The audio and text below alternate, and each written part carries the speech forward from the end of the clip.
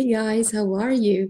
I hope you have a wonderful time this time of year. I hope you're having amazing, joyful Christmas with your close ones and with your close ones. And well, I'm Eva. I'm your personality and talent development psychologist. And today, as a Christmas gift, I prepared for you this video on imposter syndrome. So, what is imposter syndrome? So, imposter syndrome is experienced quite often by consultants or by specialists or people who would like to become ones. And it's a feeling, basically, it's a feeling of being a fraud. Right? So it's possible if you want to be a consultant, or if you want to be a specialist, if you want to tell people what to do, if you want to use your expertise or your knowledge for counseling, for giving advice. It's this feeling you might have that, well, you're not enough, right? That you don't know so many things, that you are not that educated, that you are not such an expert to actually give advice. Or it also happens, to people who want to change their job, or who want to start new career. People I talk to before they go to a job interview, they feel very uncertain.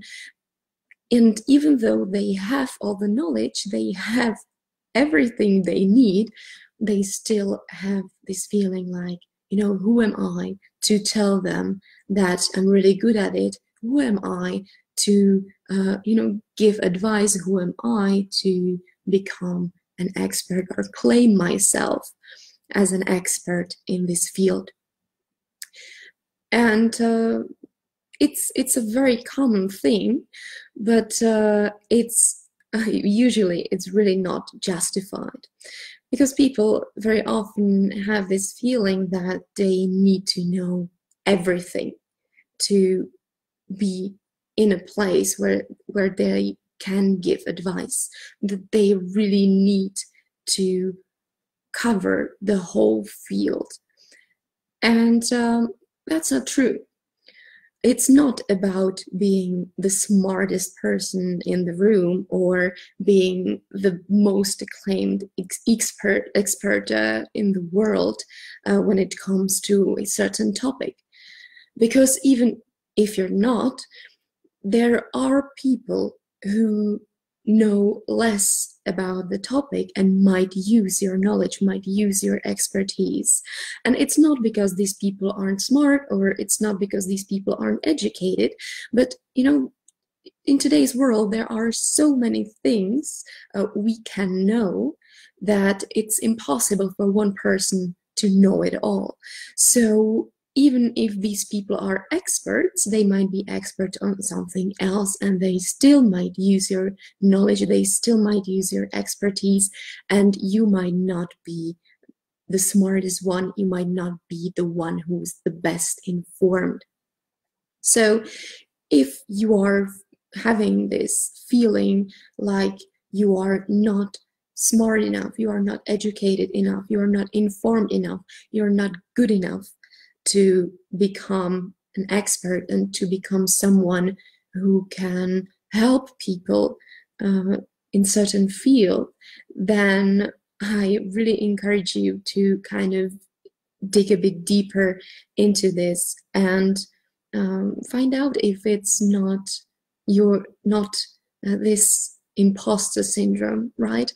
Because it would be really shame if you would refrain yourself from doing something you might really enjoy and be really good at, just because you are waiting for the moment when you know everything, or when you are really an expert, or when you don't have to be afraid of this situation when someone asks you a question you can't answer, because even the best experts can get these, and it doesn't make them afraid of sharing their expertise, and it shouldn't make you afraid of doing it as well.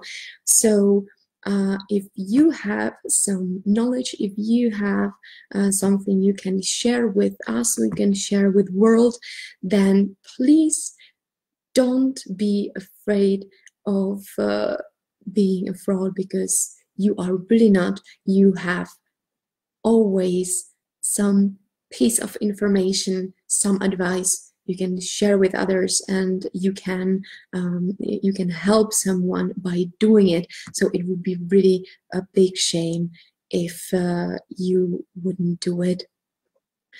So yeah, that's very, very short introduction to imposter syndrome, and my message to you, my encouragement for you to not get overwhelmed by it.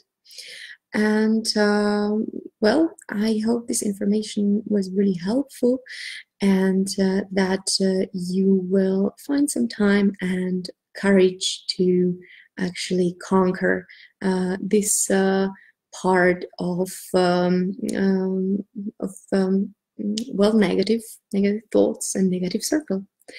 So actually, I think we will see each other in New Year. This is the last live in this year, so it was really amazing meeting you in the year 2018, and I'm looking forward to meeting you live in 2019. Enjoy the last days of these years, and enjoy New Year celebrations, and well, see you later. Bye.